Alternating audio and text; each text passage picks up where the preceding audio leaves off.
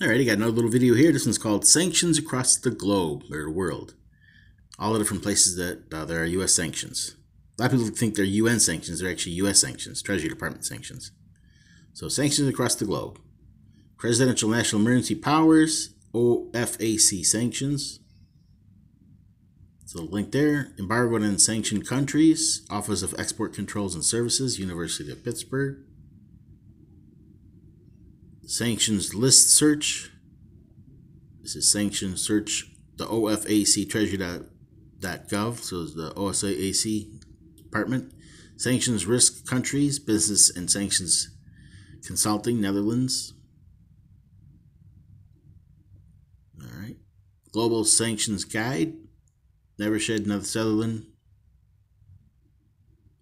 and Wikipedia, embargoes. So then here's a little website. Here's the one at the University of Pittsburgh, embargoed and sanctioned countries.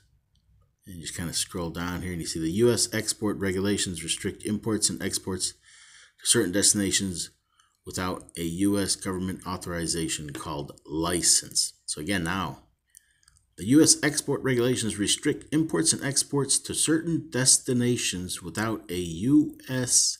government authorized called license. So you have to have a U.S. license to be able to, otherwise you're trading with the enemy. And then you need a license to be able to buy and sell stuff. You know, Revelation, you can't buy and sell without the U.S. license.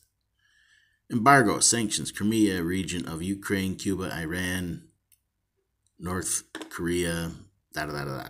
So here gives you a little